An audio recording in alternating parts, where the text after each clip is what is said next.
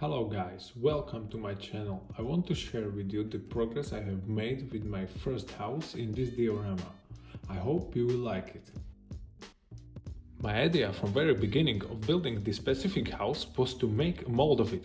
Very important is to seal all dents between the bricks, roof tiles and overall the marble surface before to prevent damages during a casting. Second part of the video is about the house accessories, the scratch build, windows, windshields and modified glass doors from mini art kit, which are great.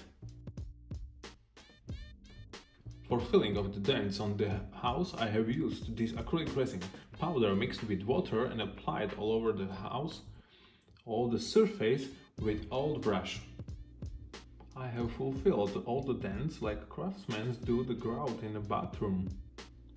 I have let it dry and solidify for a few minutes. Rest of the material was removed by damp sponge in water.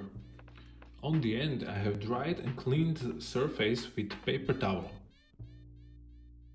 The result is pretty impressive. It looks like a real brick wall. It will create no problems in creating of the molds.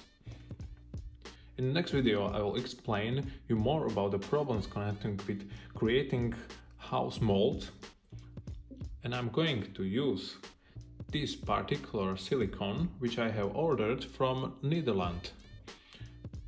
It's a very fancy brand, but the results are great. In the description box below you can find the link on a guide which I have found. For making the windows I have used plastic boards with thickness of 0.5 2 millimeters. You can get it in your hobby shop. I have bought it in Conrad shop with electronics in Germany. It's not so expensive and you can get a lot of fun with these boards. You need cutter, basic glue and scalpel, rulers. Next step is taking dimensions. I have used millimeter paper when I draw all the stuff, all the dimensions, and you can after that cut straight from your drawing. It makes work much more easier because you can make your frames, for example, at first. After you can take the dimensions from your windows, wings and fit it in. With boards with thickness 0.5 or 1 millimeter, you can get this stuff like that. Same stuff I have used for creating of window shields. It was a very nice job because it was my dream since I have tried to make my first diorama, and finally I have achieved it with these plastic boards from Conrad. As you can see, it fits perfectly and work with millimeter paper has made a great job.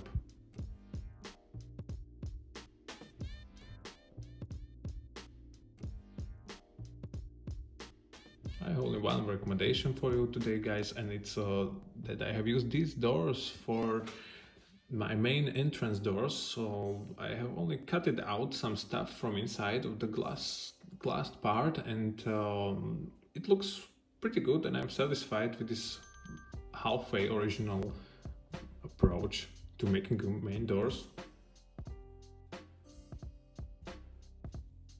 Thanks for watching this video. Please leave the comment and let me know what you want me to explain more and deeply, which topics you are interested in. Thanks once again and see you next time.